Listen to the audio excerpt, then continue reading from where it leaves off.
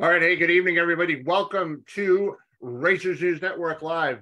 And we are going to have some fun tonight. I'll tell you what, Pete's driving home. He's going to try not to go off the road.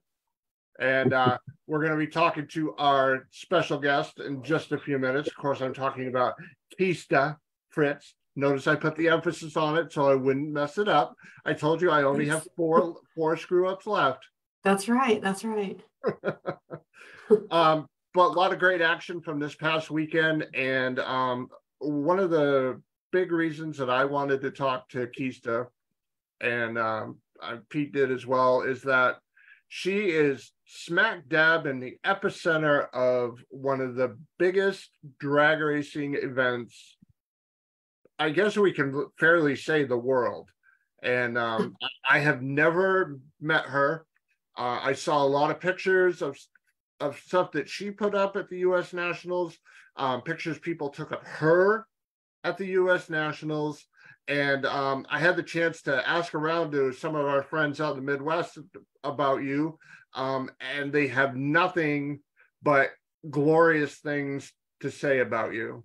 And we're very proud to have you join us tonight and kind of give us a look into Kista, the NHRA employee, how long you've been involved in motorsports, how you got involved in motorsports, and like I said, how it feels to be smack dab in the middle of the U.S. Nationals. Wow, that was a lot to cover right there. So, I mean, you're going to have to start with one question.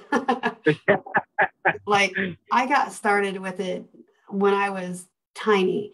My dad used to build engines. So, I can remember helping him, bore out engines and things like that, out in the garage when I was, just old enough to toddle.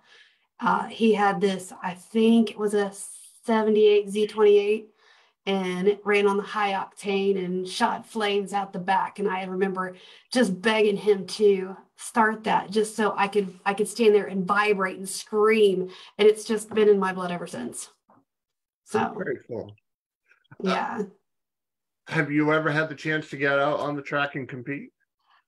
No, I feel like if I get into a car, you'll probably never get me back out. But I think it would be a lot of fun to do it, though. Very cool. Pete knows what it's like with some of his kids now too. He's going through that with especially one of his sons. So it's getting him in there, and made the mistake of getting him in there, and now it's kicking and screaming to get him out of it, to get him home. I can understand that completely. Yeah, you could only ask them to hang around the track for so long before they want to get involved. Fair. So, I mean, let's hit it. How did you get involved with NHRA? A few years back, I just noticed that they had a post on the Facebook website for IRP here, and they were looking for track help. So I thought, well, I can probably do that. And I interviewed, and they're like, well, where do you want to be? So I just kind of pointed out the window. I'm like, right there. They said, the water box. I said, absolutely. Unless you can put me in a car, put me in the water box, because that's the closest I could get. So I worked there for a few years doing water box, then ready line, staging. And last year at the U.S. Nationals, I was introduced to William, and I was like, how do I get into the travel side of everything? And he said, well, give me your information. So we started talking, and he said, is this something that you really like? I said, absolutely. I said, I would quit my job tomorrow if I could do this full time. And within minutes, I had the application for the coordinator position. And here I am.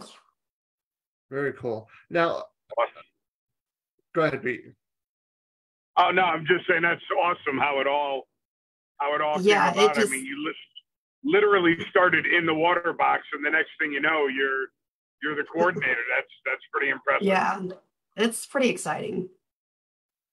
Now, what does the coordinator do at an event? Let's kind of we'll skip over the U.S. Nationals because that's a story within itself. But on a regular divisional event, what is your responsibility day to day and throughout the 12, 16, 20 hours that you're out on the track? Yeah. Well, I had to get my CDL, so I drive the division truck plus the trailer to whatever race we're going to. I unload the trailer and usually have quite a bit of help actually, because, there's a lot to pull out.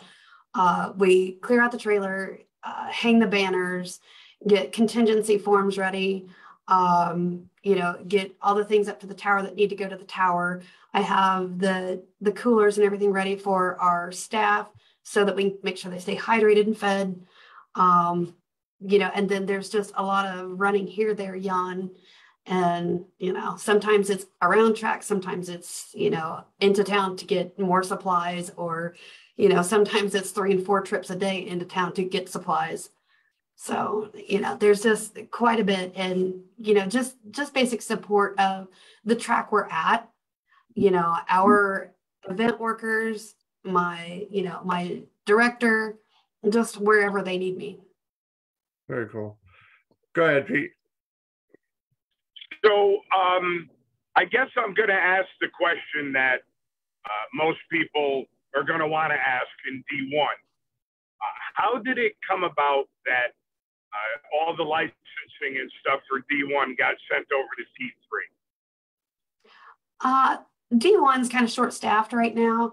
So, we're just jumping in to help until they can get somebody in place to, that's going to be able to keep up with it. So nobody gets behind. A few years back, we had to get some help. It's just kind of one of the things that the divisions do for each other. If somebody needs help, then, we'll fly out to help. We'll jump in to help. We'll help take some of your burden. But we all work together. This is something that's happened before, correct? It's not absolutely unprecedented. Yeah. No. Like I said, we all just kind of work together, and anybody who needs help, all you have to do is say so, and we've got you. We all help each other that way. Yeah. Awesome. So, all right. So basically it's just a matter of D1 being a little short-staffed, and once they get back on their feet, it'll be business as usual. Absolutely. Excellent. Yeah. All right. Well, that makes things a lot simpler than the rumors that have been floating around. That's for sure. And from someone in D1 that recently had to get my license renewed. Thank you and your staff for picking up the slack. We really appreciate it. You are very welcome. You are very welcome. So now that that's out of the way, tell us about Indy. I need to hear about Indy because I've never been. They call it the Super Bowl of drag racing. So, it's 6 days. So yep. It's something else, man. We competitors, obviously, from D1 that head out there, and it is the definition of a marathon, not a sprint. It's a very long, it's a long event, but I don't care how exhausted or beat up people are when they leave there. I've never heard anyone say that they regret the experience and they don't want to go back. No, I agree with that 100%. It's just something that you have to experience at least once in your life. Whether it's from the spectator perspective, the racer, the crew, just go. Just go once. You will come back, I promise. I'll be honest with you. I would love to race there. But at least the first time, I would be happy just going there. I would definitely want to be in the pits helping someone or being part of some kind of a team versus just sitting in the stands. But, man, I sure would love to attend Indy someday. That's for sure. Yeah, you definitely need to come and see us. So we go out. Do you attend PRI by any chance? I do. I went last year and I'll be there again this year. No, very cool. Because I think we might be going this year. So Okay. We usually go like every other year, and this is our on year coming up. So if we very cool. head out there, we'll definitely have to get together and have a drink or something at some point. Oh, for sure, please. Excellent. So with the U.S. Nationals, what's planning that event like? Was it the Tuesday after Labor Day? You were already looking at stuff and going, okay, well, we're going to start planning this for next year. No, or do you get a little bit of a mental break from it? Yeah, no, they started planning for next year a few months ago. Wow. I'm not part of the planning committee per se, so I can't speak to what they do, but I do know that they've already started hitting up their sponsors and their vendors and things like that, trying getting stuff set up.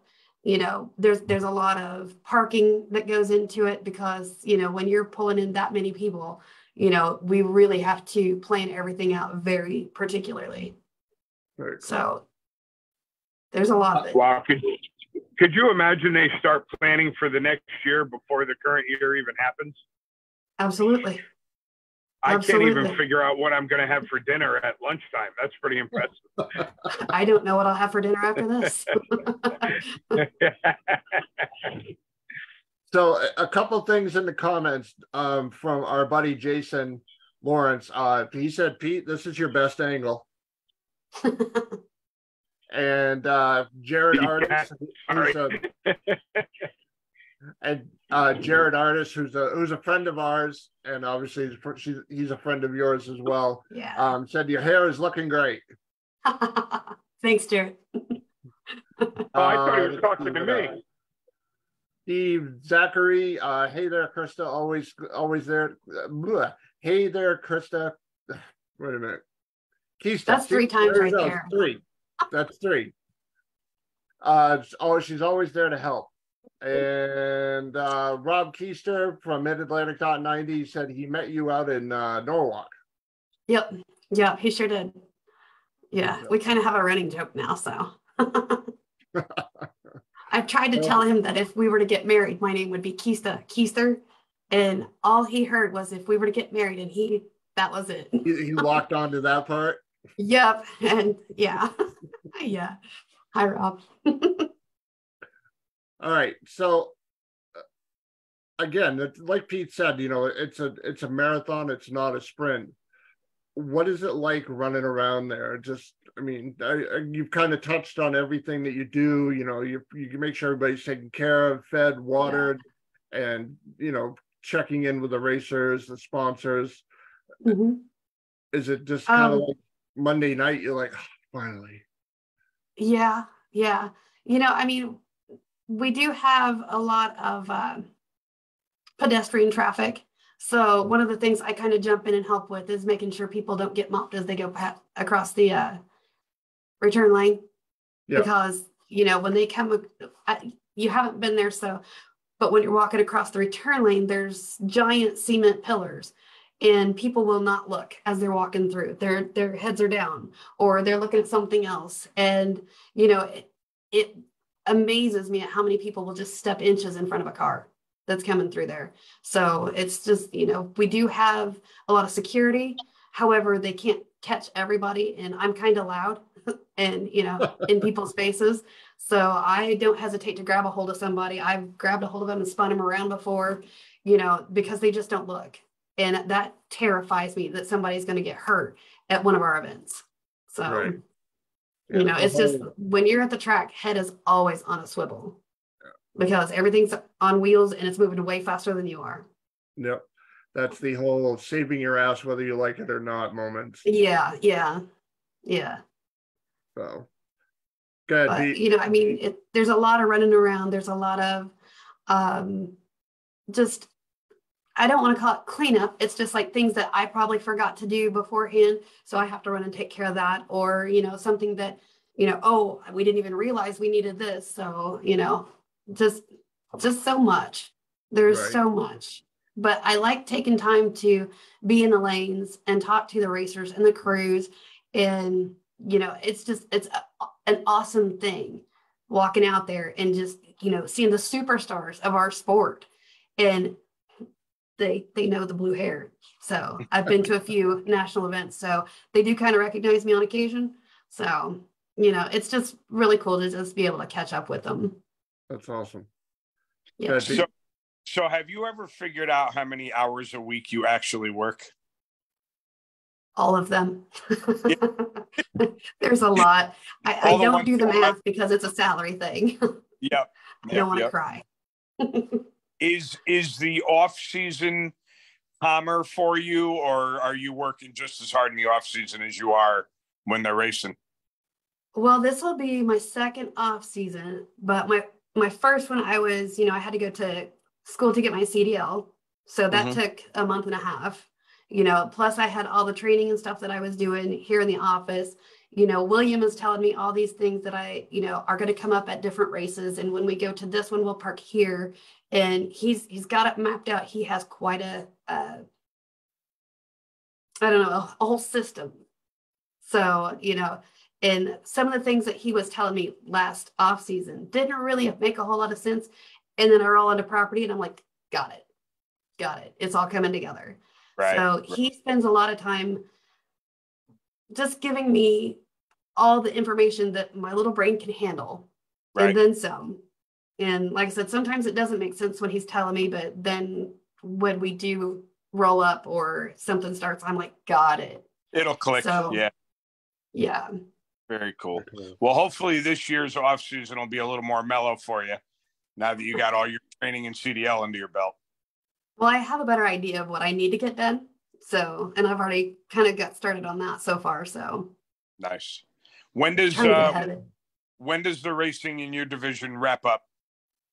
In our division, our last race is the Fall Classic in October. It's the 21st and 22nd.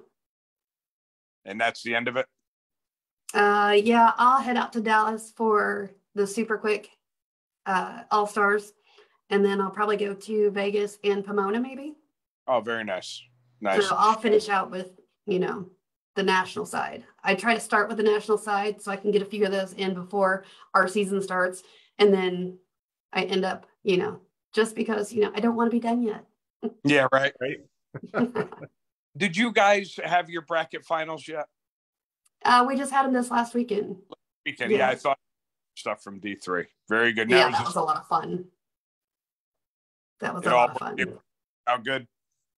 Yeah, we had a little weather on Saturday, so we didn't get to finish up Saturday.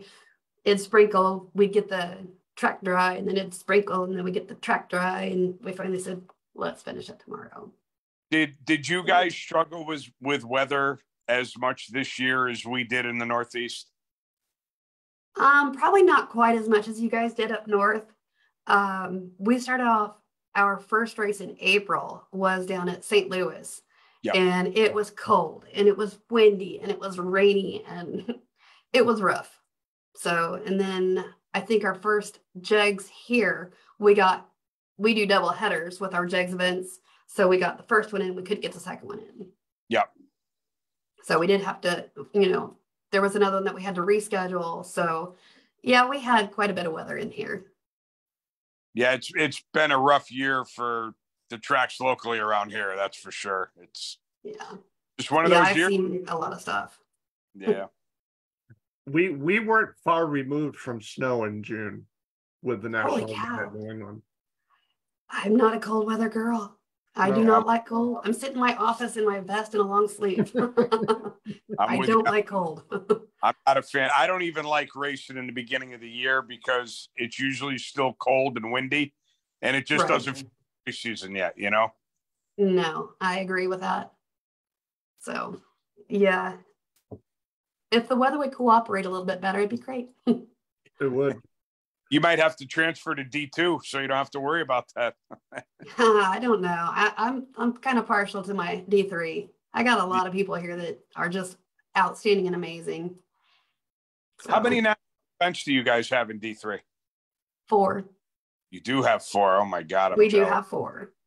Wow. We have Chicago, Norwalk, Indy, and St. Louis. Very nice. Did Indy, so we'll do St. Louis it's next week. Very cool. I just had a question that fell right out of my head. I have that happen a lot. Oh. How's the chat section, Chris? Let's see. Jared said he might see you in Pomona, maybe. Very cool. Pretty quiet. Rob wants to know if you teleported from your car to your living room.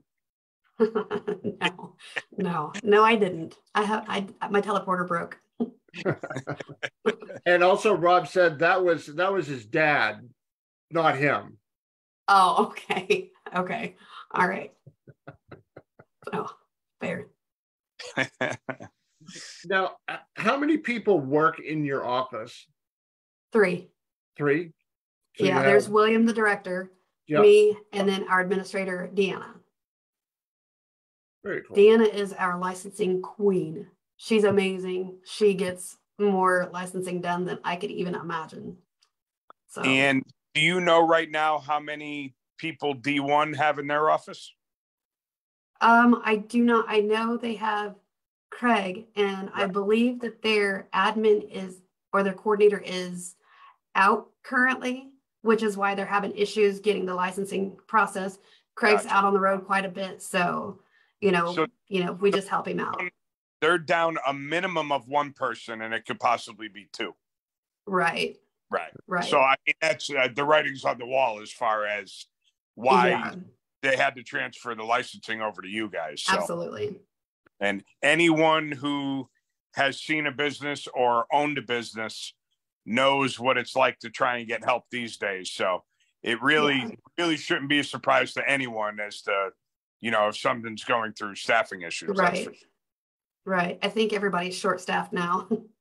How do you guys do as far as all the other personnel that it takes to pull off an event, as far as staffing, safety people, track employees, all that? I mean, I know you don't do much with individual track employees, but it sure takes a hell of a lot of our NHRA people to pull off an event.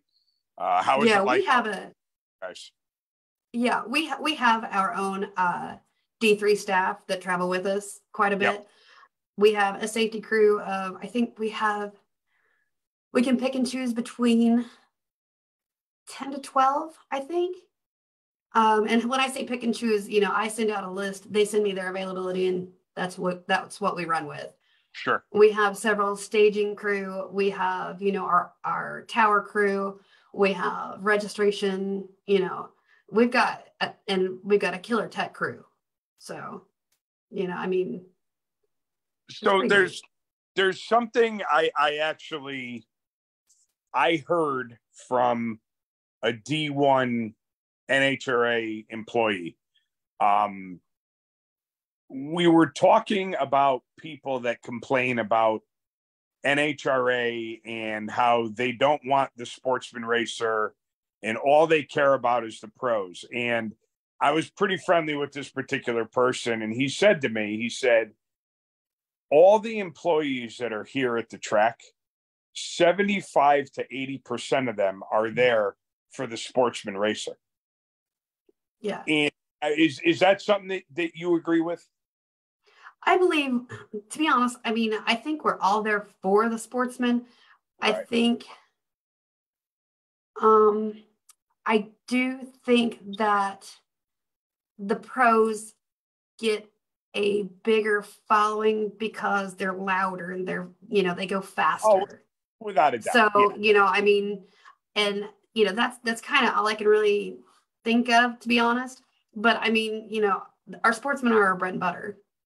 Yeah. I always was under the impression that when you go to a national event, it's about the pros and it's about the people coming to see the pros.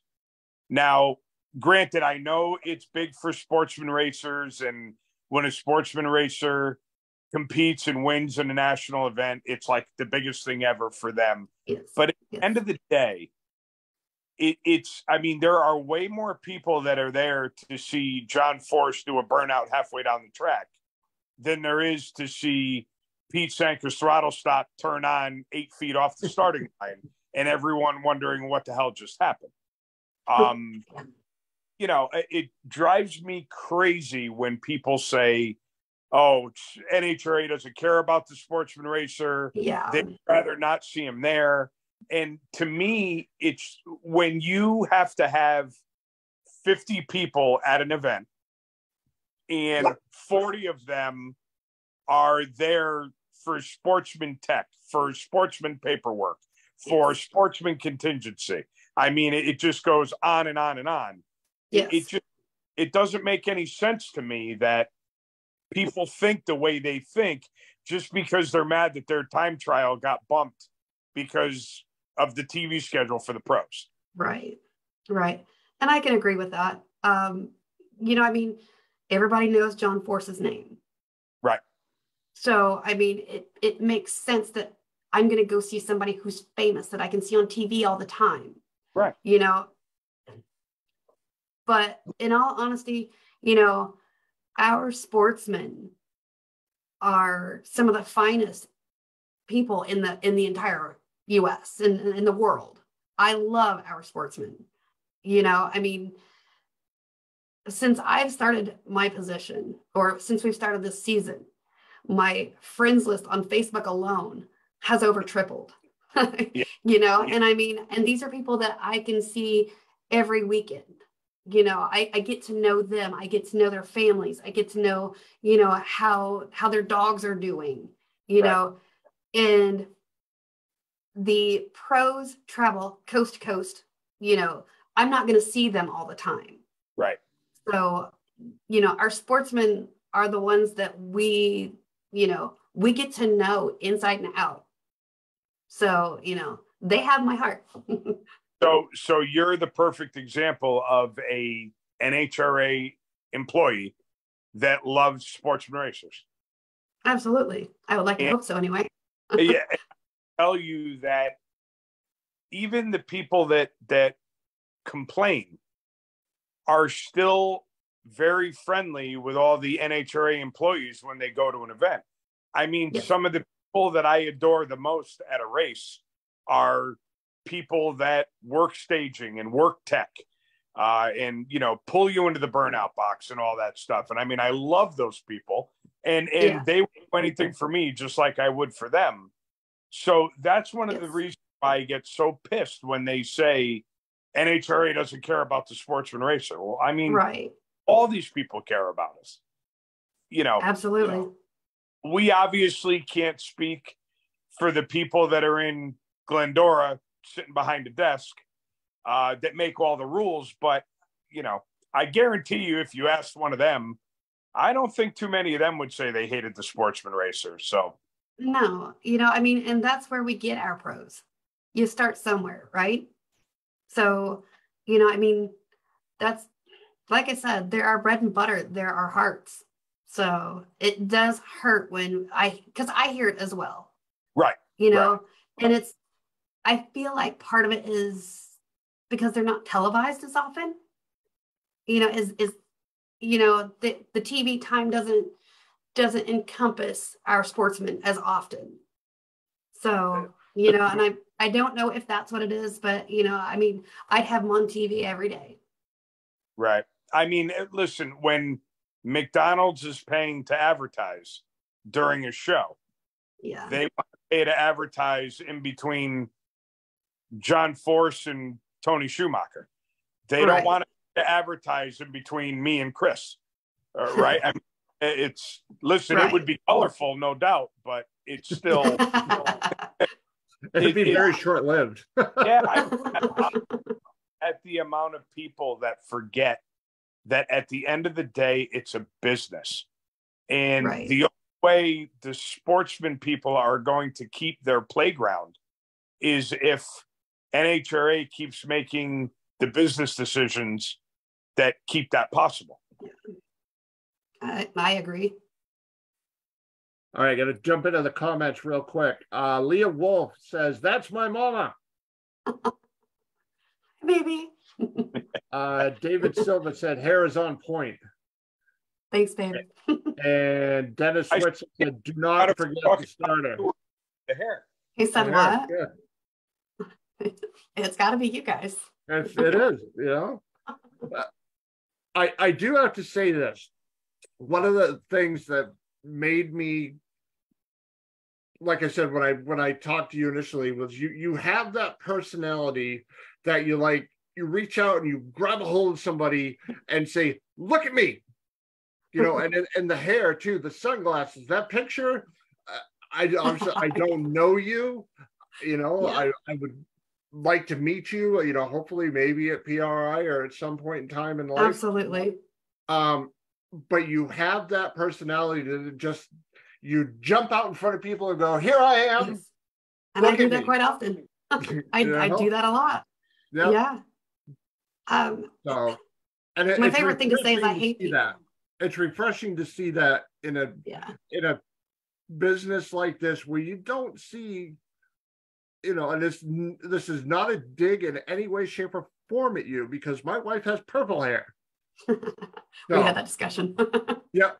And you know, it's refreshing to see somebody that, you know, you're walking around and it's like lasers and moonbeams bouncing off of you, you know what I mean? It's cool.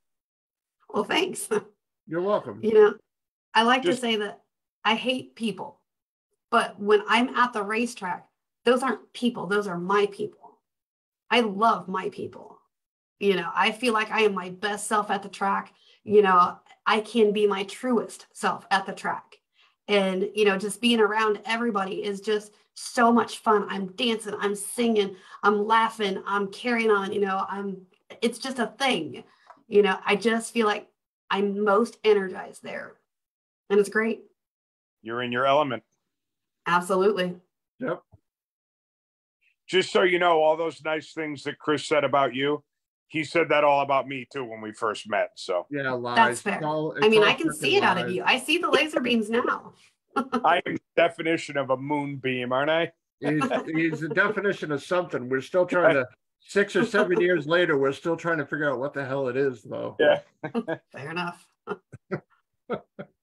Well, listen, we greatly appreciate you giving us the inside scoop of an NHRA employee and a D3 coordinator. It's nice to get behind the scenes. It's nice to get rid of some myths or mystery that's going on within our own division. It's great to have a breath of fresh air on with us. We appreciate it. Well, I truly appreciate the invite. I was really nervous, but you know, you guys are fantastic. So thank you for making me feel comfortable. As you can tell, with me driving in a truck and a dog barking in the background, there's nothing to be nervous about. It's all good. Awesome, Kista. Well, thank you again for your time, and I hope you enjoyed it. And I did. If anybody has any complaints, make sure they direct them to him down there. That guy right there. That guy right there. Yeah. I get beat up enough, mostly by him, but yeah. But I've gotten much better over the past year. Yeah, you have or I have? I have. Okay, all right. If you say so. Right. I'm finally growing up. Even though I'm like 5 years older than him, I'm finally growing up. Oh, I will never grow up. I may get older, but I'm not going to grow up. Well, all right, maybe, yeah. I refuse. All right, maybe maturing. All right, maybe we'll go with maturing. No, not that either. If I find my way out to PRI this year, I'll be sure to look you up and we'll get together. Yeah. Please do. Please do. All right. Absolutely. You guys have a great night. And thanks again for the invite. It was fun. Our pleasure. Kista, take care. All right. Bye. All right. Bye-bye. Maybe. All right. Kista Fritts, our guest tonight from the division coordinator from NHRA Division 3. And it was cool to get, like you said, some real information about what goes on, what it takes, what it's all about. You know, one of the reasons why I brought up the people pissing and moaning about NHRA not liking the sportsman racer is because I bought into that, right? There was a time where I watched the quota drop from 80 to 60. I'm just pulling numbers out, but you know what I mean. 80 to 60, or at a national event, we had on a Monday because weather came in and they had to get the pros off for the TV schedule, right? And I bit into all that. Yeah, they really do hate us. We're just fillers. They don't care about us. And in talking to an NHRA employee, and when they said that, it was eye-opening for me. So one of the reasons why I brought that up, and I have brought that up a couple of times, is because I'm hoping that when you hear that from another NHRA employee, that the light bulb could go off like it did for me. It's like common sense, right? If they didn't want us, they would get rid of us, cut their work crew by 80%, and just have pros there with a couple of exhibition cars and jet and wheelie cars and call it an event, right? Yep. Okay, thanks. What's next? Yeah. Yeah, and like I said, when I talked to that NHRA employee and they told me that, I really had to step back and think about it and be like, yeah, that kind of makes sense. And like I said, that's why I bring that up, because I'm hoping that it could be eye-opening for other people too, if they hear it. Right. Yeah, I mean, it's just like what we talked briefly about yesterday morning, with there was no confirmed information about exactly what was going on with tickets at the last national event. Right. This side is saying, yeah, you gotta pay, what was it, $25. This side is saying, yeah, you can still use your ticket from yesterday. That is the thing that I think drives me the nuttiest, where that pushes me over the edge. Is, all right, somebody just needs to come out and say, okay, it's $25. Right. Or it's, if you, like you said, if you're a new person coming in, it's $25. If you were here yesterday and you still have your ticket, come on in, join the fun. Right. Let's do this. Instead of going back and forth with, you got to pay, you don't got to pay. It's like, right. It'd be more fun to go stand over here and bang my head against the wall sometimes. Right. So I definitely understand both sides of the argument, right? Yeah. And hats off to the Koretsky's for doing what they did. But,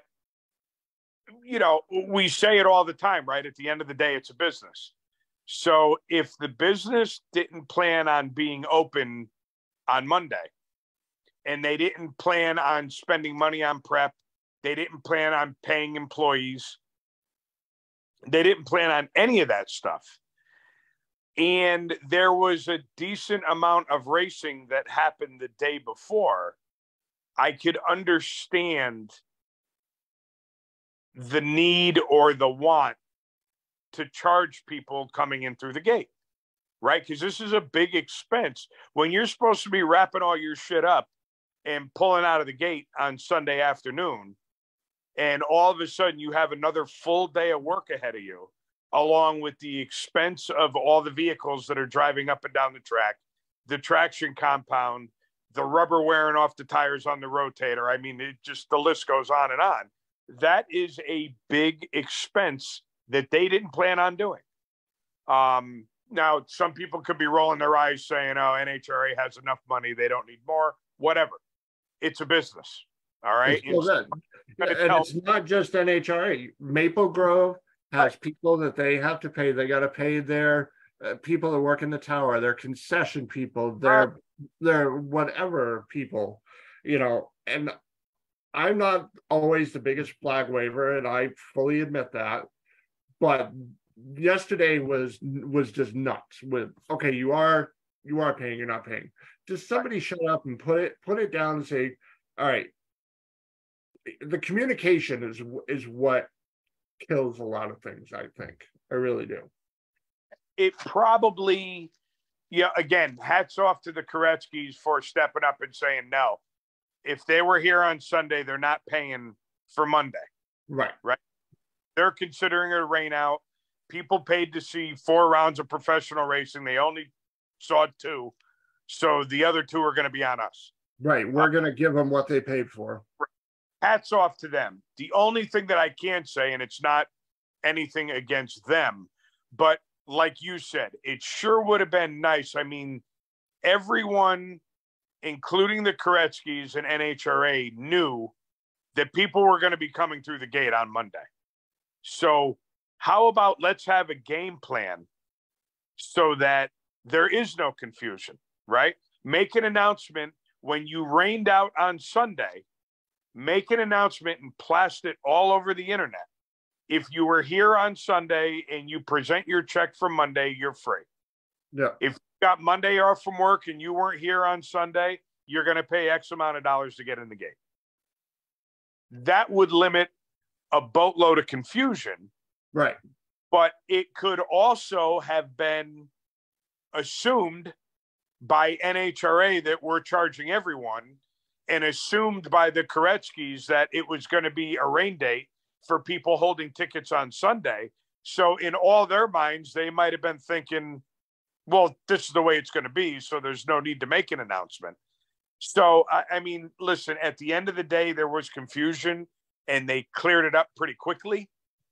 So that's good. And I believe that they all did the right thing, which is also good. You know, it would be really nice if we could have a full event at Maple Grove and not worry about weather. That's where rain is created, though. It is so. It's all those friggin' trees, man.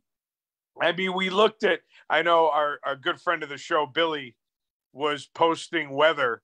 He started on like Monday, posting the extended forecast for the whole weekend, and it looked beautiful, and everyone was excited.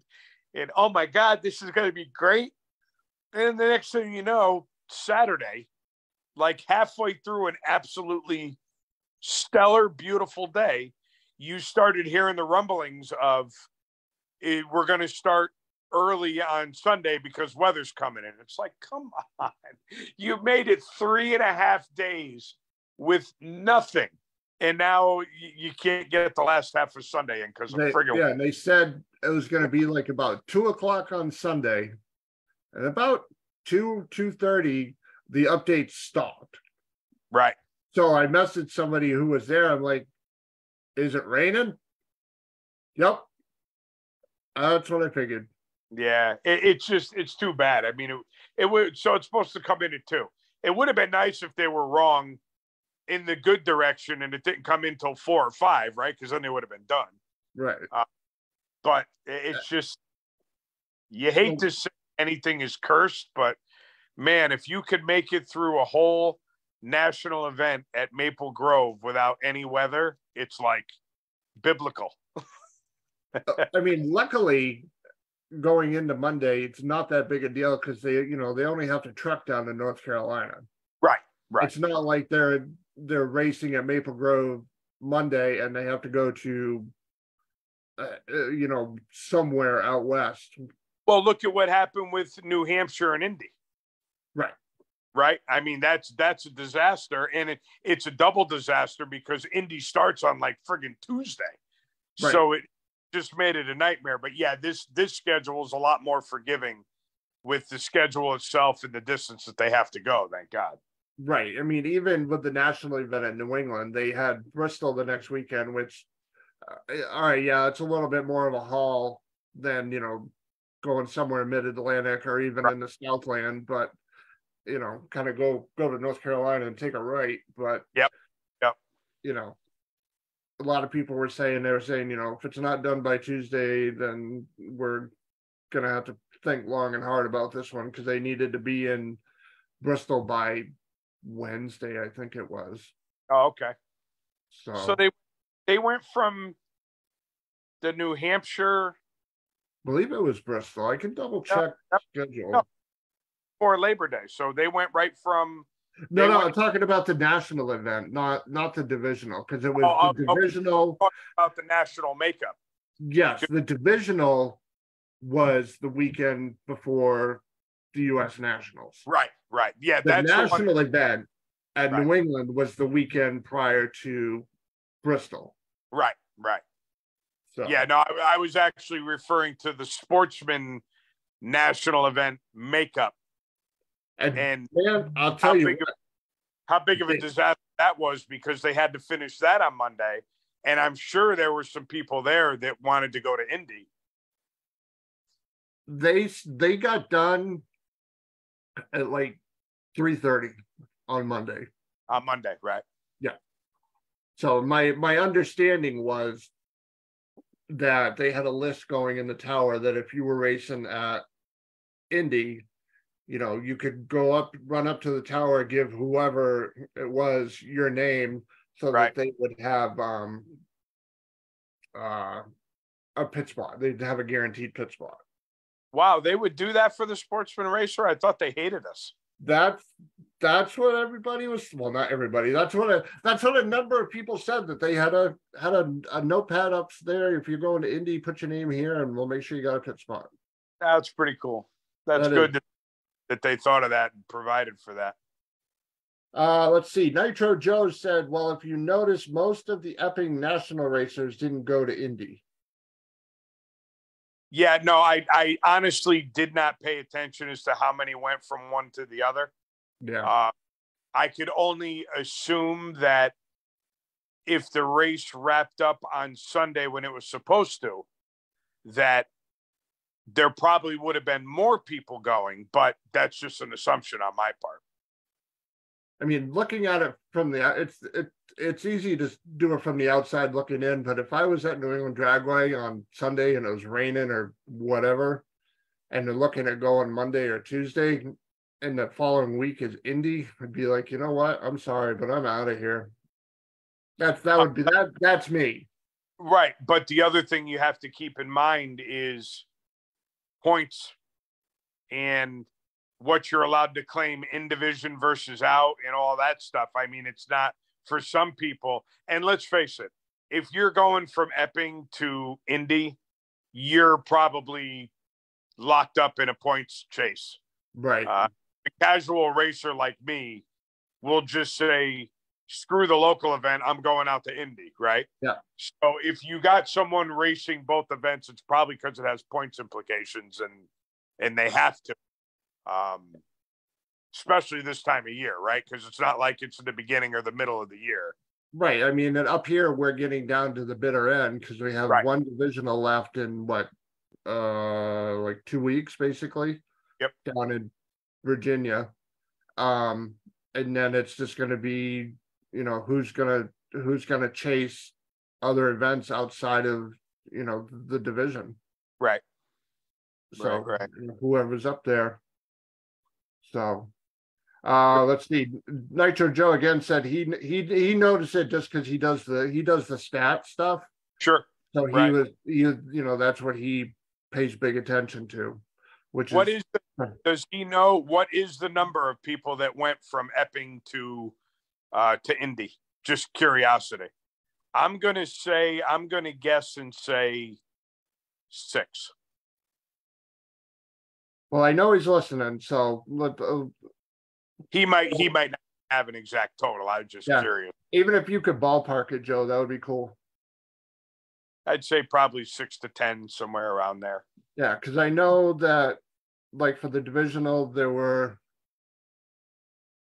I can think of 2 top alcohol funny cars. One was DJ Cox, and the other one was Brian Golick.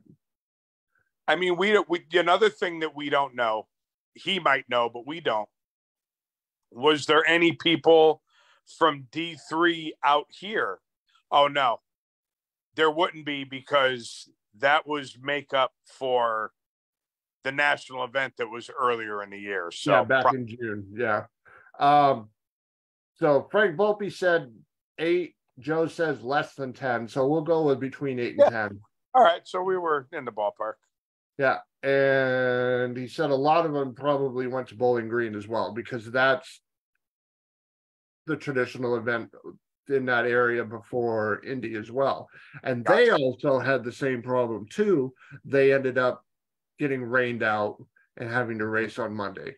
But the nice thing about Bowling Green is it's maybe a 2-hour drive from there to Indy. Across the country. Yeah, right. Yeah, it's hop, skip, and a jump away. Right. So, because I know Louisville to Indy, you can be there in like an hour and a half, just because I've done that trip numerous times. Gotcha. So. Gotcha. All right. So I need to put a wrap on this, but a couple of things that I want to do before I put a wrap on it is obviously first thank our guest for coming on. It was awesome that she took the time. I don't have the full race results. I promise I'll have them for you next week. But I do know that Ray Butler is our 2023 Super Street champion for Lebanon Valley. Yeah, for Nessa, yeah. And I would also like to give a monster shout out to my boy JL, Jason Lawrence, who wins in everything except for when he sits in my car. Congratulations. And I will tell you that if you ever get to the point, which I'm sure we all have, and we probably all will again, but if you ever get to the point where you're beating your head against the wall and you're wondering why the hell we do what we do and spend what we spend, please take a minute to watch the clip of Jason's dad when Jason's win light came on when he won the 50 grand. I believe Lee was filming it. Not 100% sure on that, but Jason's dad is, from what I know of him, a man of very little emotion. And he didn't jump up and down or scream and yell, but if you watched him, that was, without screaming and yelling, that was the loudest scream I've ever heard in my life, right? Yeah, it was like he passed out. It was like he passed out. Walked over to that Jersey barrier and leaned up against it. I mean, that was like, I'm proud of my son. I'm proud of the operation. I can't believe this just happened. Holy shit, right? I mean, one little move, one little gesture that he did was like spoke volumes, and it was great to watch. Absolutely. And also, not to take anything away from our buddy Jason, how about the guy at the Million with the open trailer, the POS pickup, and a tent? Yep. I actually went out to my car and hit my delay box with a hammer.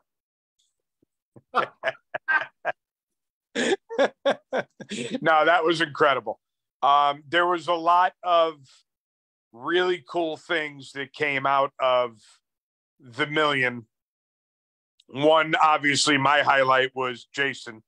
Number two was that gentleman that I would love to try and get on the show if we could. The person he beat in the final, Shane Carr, he's a bad dude too. I loved seeing him make it to the final. I got to watch Cisco make some passes. This was probably the most I've watched on live stream the OG Million, and it was cool. I really enjoyed it. It's just, the packages that these dudes put together, and the fact that a guy went in there foot breaking and was dominating is just, I mean, if you look at his previous rounds, he was not getting lucky. I mean, I didn't see every round, and he might have gotten fairly lucky, but this dude was on fire. He was absolutely on fire. He was killer. In my opinion, he earned every nickel that he won. That's for sure. And he proved that a Vega can find its way to the winner's circle.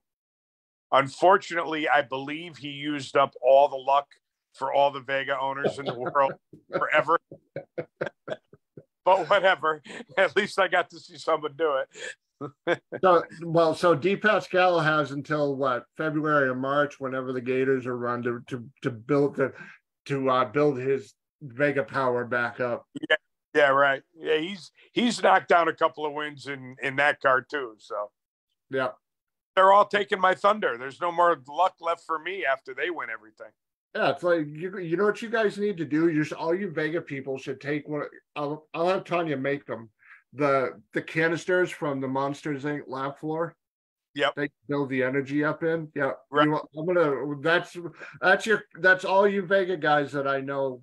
That's gonna be your Christmas present this year. There you go. That works. Put it on the back window of the car and go, here I am. And if it works for me, I'll even pay you for it too. So it'll work out. So, Good. yeah, it was a great past week and a half of everything. A lot of great racing at Maple Grove. I'm not going to torture you with results, and because I actually have them up and ready. It's up to you. Do we have who do we have for a guest for next week? I am working on that. I'm open to suggestions. So here's going to be my suggestion for you. Let's see if we could get Jason Lawrence on.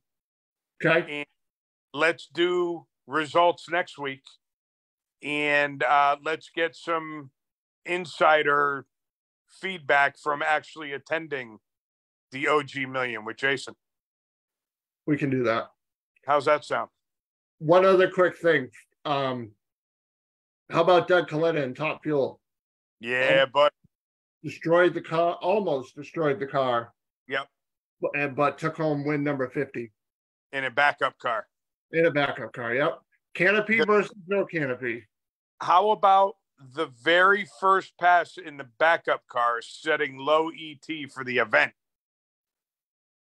Now, the big thing, too, was did anybody come close to 300 in the eighth? Because I know that was a topic of conversation going in. Yeah, that was, I will tell you, my prediction went out the window because I thought that if it was going to happen, it would have happened this weekend. I don't know how close anyone went. I know in the little bit that I watched, I saw 336 in the 1,000-foot. But I did not see any eighth mile per hour times. All right. Maybe that's something else I'll look at. Oh, Chris D. Pascal also said, "How about Keith Mares? He got the Alpha sorted out, found his way to the winner's circle." Yep, and Super Gas. Yep, and we all know, not that I want to put the jinx on him, but we all know that that's not going to be his last win in that car. That's for damn sure. Nope, not at all. But yeah, let's do that. We'll do results next week for Maple Grove, and I will reach out to Jason, and maybe we can get the whole crew on. Lee and his dad Rich and his dad. Yep. Yeah, and I will have all the results from Nesson also, because it was a 2-day race. And I believe someone took your dead on money too, if I'm not mistaken. With no box, right? By the way, right. Took all my money with no box. I'm going to have a delay box for sale. I'm getting rid of it. I'm going to start swapping feet. I can't do any worse. You never know, huh? Never know, right? But yeah, so we'll have results from Maple Grove. We'll have results from Charlotte, Nessa, and maybe the Lawrence clan, and Lee Zane. And I'm sorry, I'm drawing a blank on their other partner in that. Bud, you cut out. Oh, Bud McNaspy. So, all right, cool. Oh, and Joe said the stereo was blaring in the Alpha because he put a stereo in that too. Oh yeah, it's a surprise, right? No, yeah, not at all.